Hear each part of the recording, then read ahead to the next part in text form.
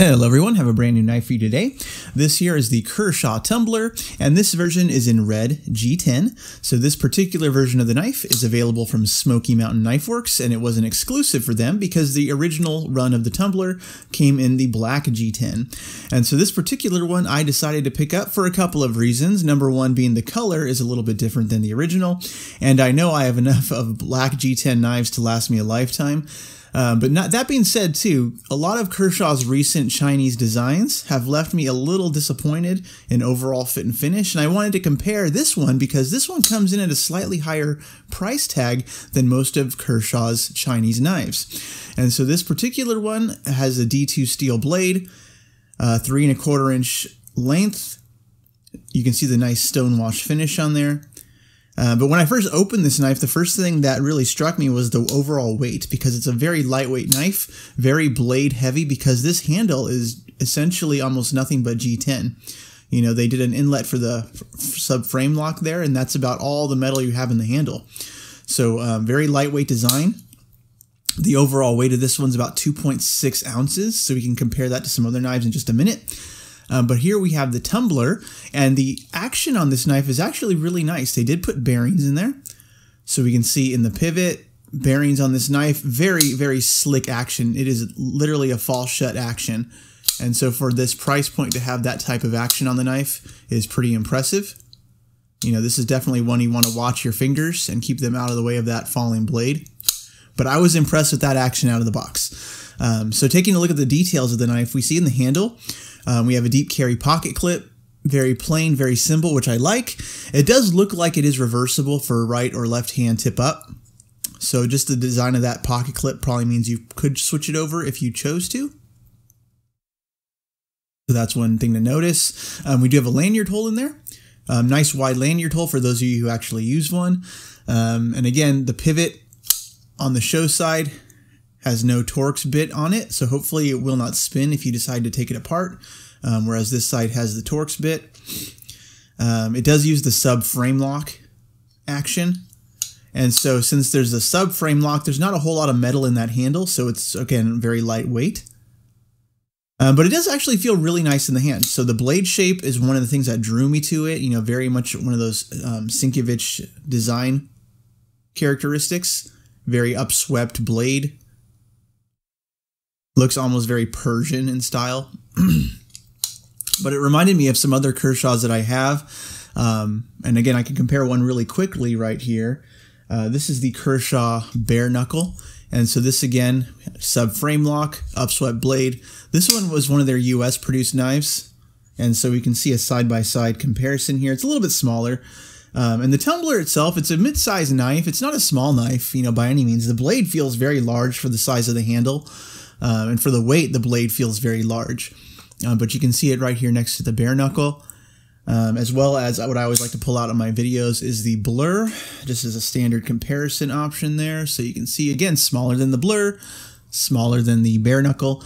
It's not a big knife, but it's also not a small knife either. So 3 1/4 inch blade there. It feels like it's bigger than that, though, in your hand when you're using it. But comparing it to these other knives, it definitely looks a little smaller. So weight-wise, though, we can see this one, like I said, is about 2.6 ounces. Yeah, 2.67 ounces, and that's pretty much what they advertised it as, so that was accurate.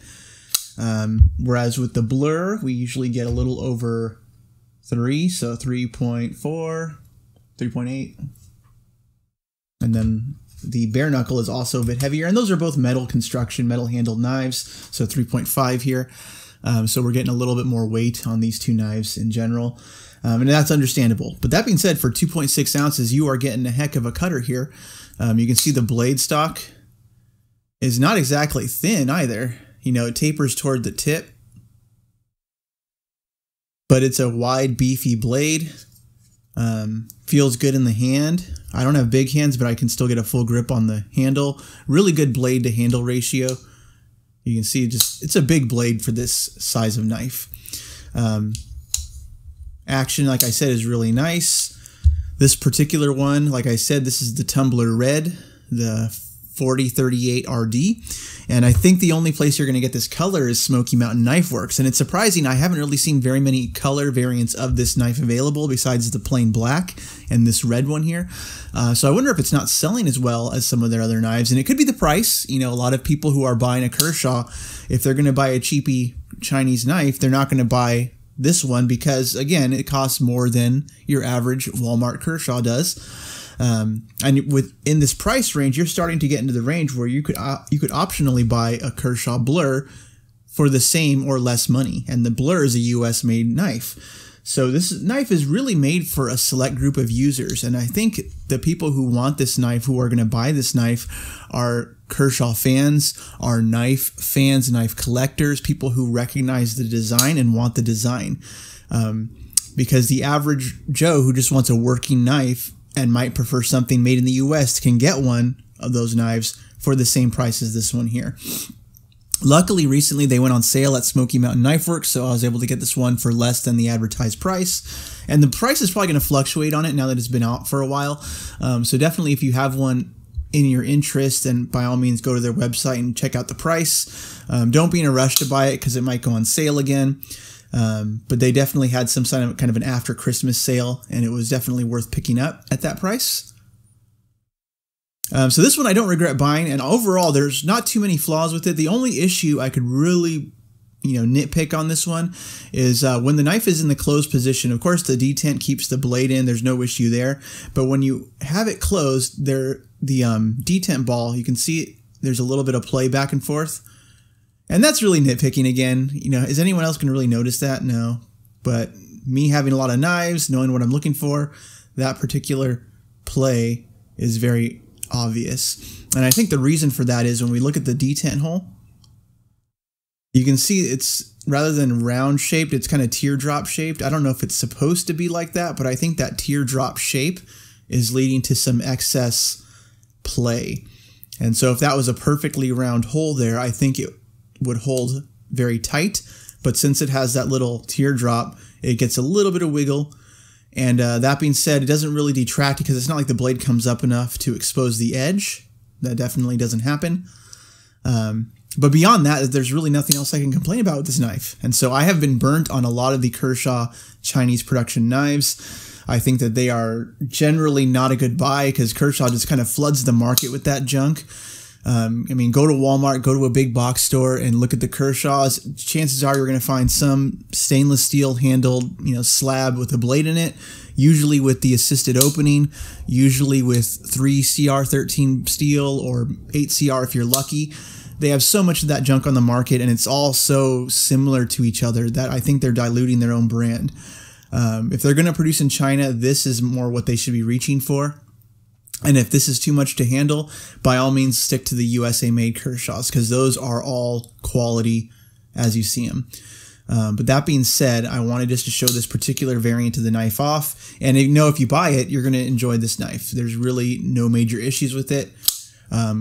Construction was well made, lightweight, very deep carry.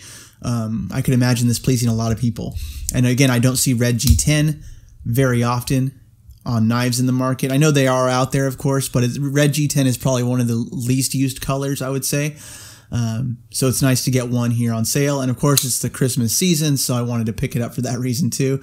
But again, if you have any questions about this knife, the Tumbler, or if you want to see it compared to anything else, feel free to let me know in the comments below. Just wanted to share my story here with you all. But other than that, have a great day, everyone. Bye-bye.